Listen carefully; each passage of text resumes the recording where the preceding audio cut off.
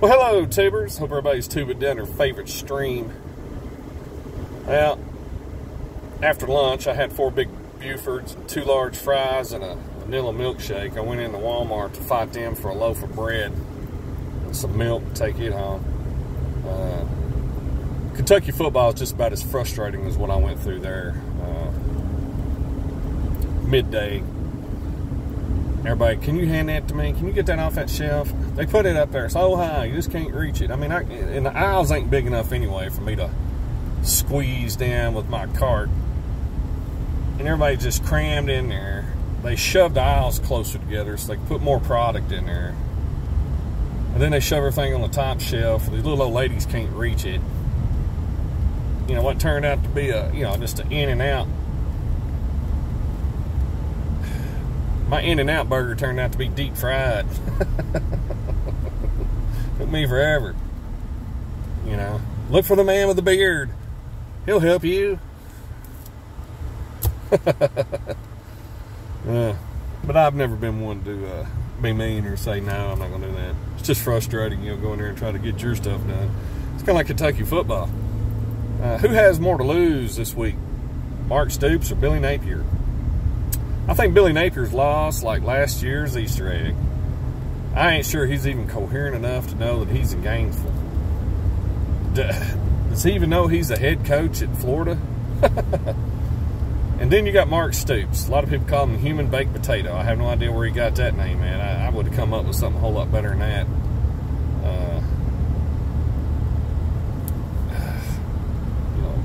Barney Rubble. I don't know. It's endless, the hilarious things you could call Stoops, but the Friar Tuck, the Fighting Monk, absolute best hair in all of college sports. But Mark Stoops, I think, has more to lose. He's got $9 million. He's got 9 million reasons why he has more to lose than Billy Napier. Stoops has got all them rick houses he's storing his, aging his bourbon in. He's got all the bourbon plants, the ABC, the licenses, the tastings, the whole nine up here. They threw out. Kentucky will treat you good at first if you're a head coach out here. But I think Stoops has got way too many problems to be running Calipari down at Midnight Madness. Even the women's basketball coach for Kentucky, you ain't won nothing. You wouldn't even be an assistant coach on Calipari's team. All right. You're going to have to show the state. Kentucky. You shouldn't do that to begin with. But all right, Stoops, you need to be down there watching game film. You need to be doing something other than messing with the offensive coordinator. Let the man do his job. Let him do what he's brought in here to do. You recruited for a fast tempo offense, and you right before the season starts, you decided you wanted to be a slow, methodical, power running game. You don't have your running backs are not over 200 pounds. Why am I pointing all this stuff out? Why am I pointing out that our quarterback is a pocket passer and you're not going to stick a guy in there that can actually complete the assignment because of the plays you're drawing up? You're having to roll the quarterback out because our line is terrible. If I was a defensive lineman in college sports, me at my age and the shape that I'm in, I would not have any fear whatsoever lining up against Kentucky's offensive line. They'd have to double team. They'd have to crack back block. They are not stopping me from getting through there. So I don't suspect they're going to stop anybody else, especially Florida this weekend. Now, my whole life, Florida's been known as having speed. Unbelievable speed in the league. And deep and physical lines of scrimmage. They ain't had that in a long time. Really before Billy Napier. Dan Mullins did a terrible job recruiting. McElwain was more worried about the speed than he really was the size. Florida's deteriorated over the years. to be a worse program than what Kentucky is, really. And they very well may just blow us out, but they're still a worse program than we are. When you get down to the X's and O's, nuts and bolts of this thing, Billy Napier's not even sniffing $9 million. So Stoops goes down there and blows this. I'm pretty sure that should be it. You know, the people are not going to tolerate it, honestly. But I think Kentucky has way more to lose than Florida. They weren't even projected to open a magazine and look at last year's bowl game this year. They were so far out of bowl reach, but here they are.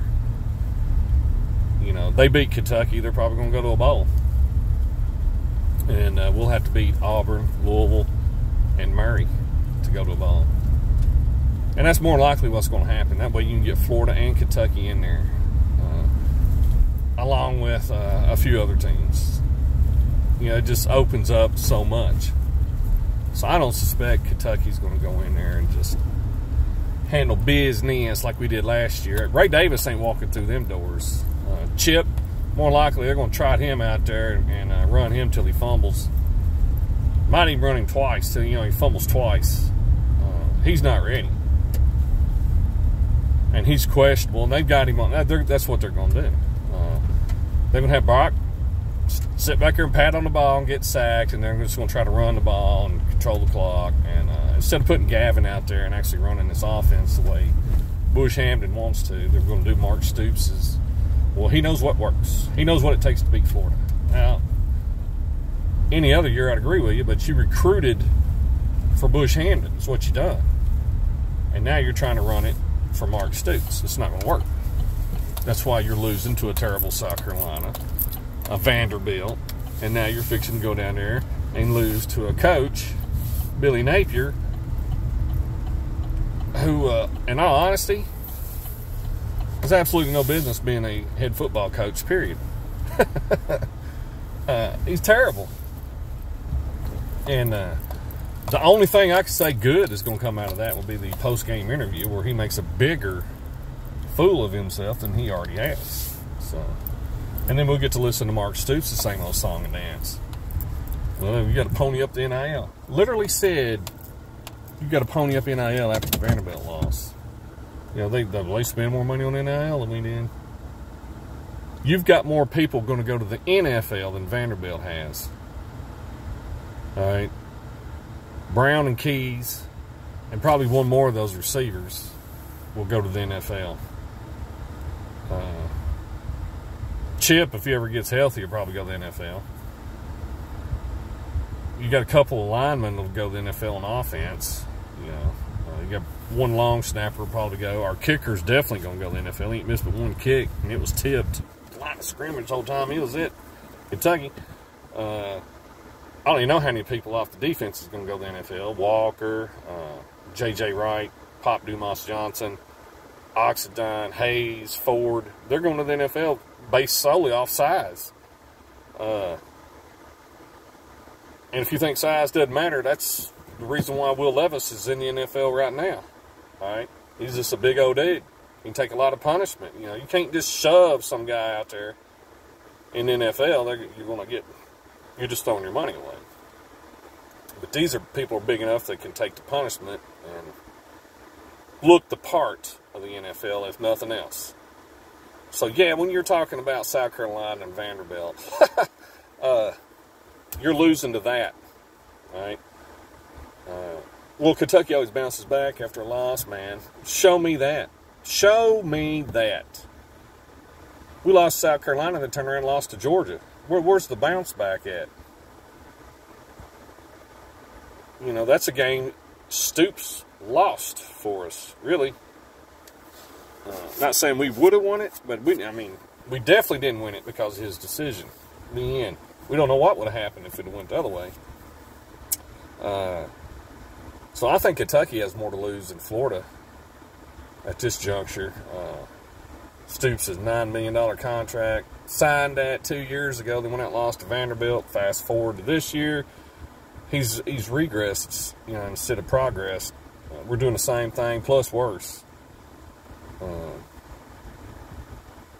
was 7-5. That's gone. You're going to be struggling to get to 6-6. I'm not sure we can do. But if you beat Florida, I like our chances a whole lot better of making a bowl game than having to beat. Well, you can't lose those 3 games. The end. And you may even have to upset somebody. All right. To even get a decent bowl that you probably are not going to be able to do. So 6-6 is still on the table till midnight Saturday. I just can't see.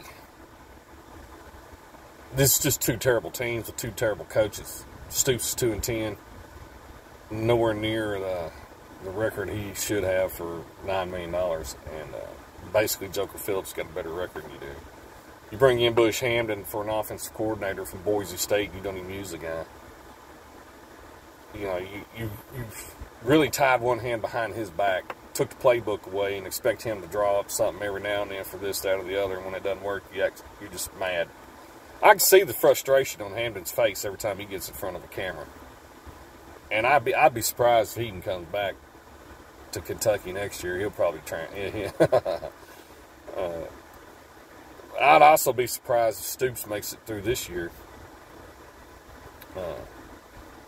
I kind of figured he would make it to the. He's got 2 years left, this year and next year. They've already come out and all but said that. The athletic director did. So this right here may cut that short. You go down there and you blow this at Florida. The fans are expecting to win. All right. Ole Miss. When's the last time you thought to yourself, well, man, I don't want to play Ole Miss? Ole Miss has never been good in my lifetime. Ever. So beating them, okay. I don't care what they're ranked, Florida State University was ranked. FSU was ranked high at the beginning of the year.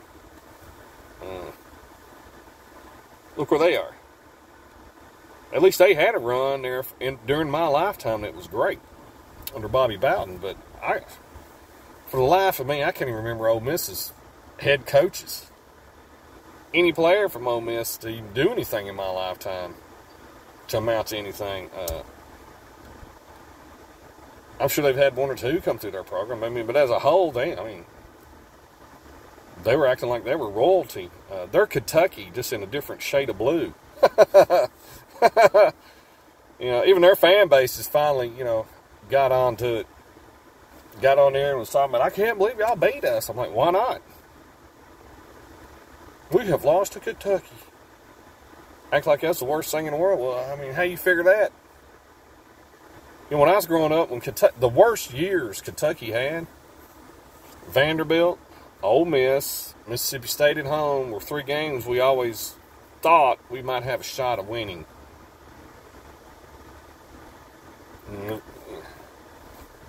We knew we weren't going to a bowl game, but if we could just beat 2 of the 3 of that, we had a good year. 5 wins. Kentucky's moving up. Normally it was 3 or 4. We weren't good when I was growing up. But Ole Miss was always right there. So I don't see how their fan base or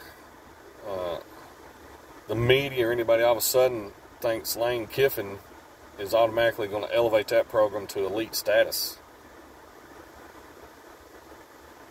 At any rate, I think Kentucky has more to lose this weekend than Florida. Florida wouldn't even pick to sniff a playoff. They really weren't allowed to look in magazines at playoff pictures from last year. That's how bad they were projected to be, but yet here they are. And if they beat Kentucky, they're keeping Napier. You better believe that. So I understand why everybody on the planet is wanting Florida to keep Napier, because it's absolutely Saturday Night Live whenever he gets in front of a microphone. And the humiliation, embarrassment he's bringing upon the University of Florida. The only thing that would make this even better for the world is if they did the interview in front of the carving of the promise on the side of the building. have him stand in front of Tebow's picture, and then, you know, the promise Tebow made after they lost that they have carved on the side of the building, and have Napier stand up there and give reason why he run 12 men out there, and he would ask for an ice cream and talk about it's all the players' fault. You know, it's all on them. So, I'm Big Barney Ross. I think Saturday, one way or another, Kentucky's going to get the answers that they need. Stoops pulls this out, we'll probably make a bowl game, and they'll keep him next year, no matter how terrible or bad or embarrassing this. They're going to suffer through the next 2 years, and then buy him out, or he'll be gone, or he'll figure something out. Something else will happen. But if he goes down there and loses to Florida, I cannot see, even this idiotic athletic director we've got, keeping somebody, because the pressure is going to be so. The pressure is going to be more than that of a hand grenade. All right. So that's one thing I can actually look forward to this weekend. I got my 3 Bs lined up, and I'm ready to get this over with, and I can just breathe a sigh of relief. I can already watch the game in pure comfort, because I know after losing to Vanderbilt, that was the season. We're done. Now I'm just watching for material that I can call in and talk about on Mark Stoops' show, and I got some pretty funny stuff, like I say.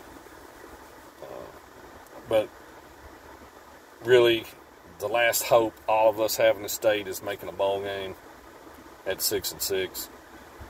And if he takes that away from us, then it's just, you know, open fire.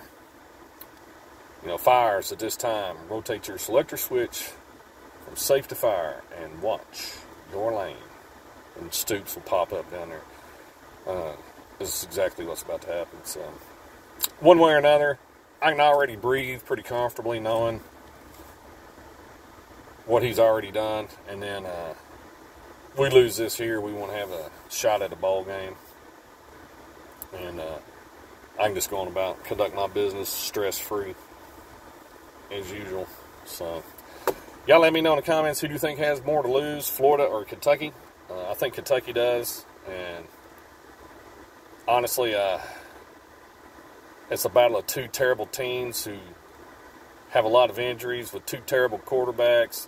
Well, one terrible quarterback, the other one's out indefinitely, and the other guy's a freshman that you're throwing out there at Game 7. So, whichever one of them plays better, whichever defense plays better, who has less penalties or turnovers or both, will probably win this 17-20 or 13-20 or 14-7, something like that. But in the end, it's just been an absolute disaster of a season.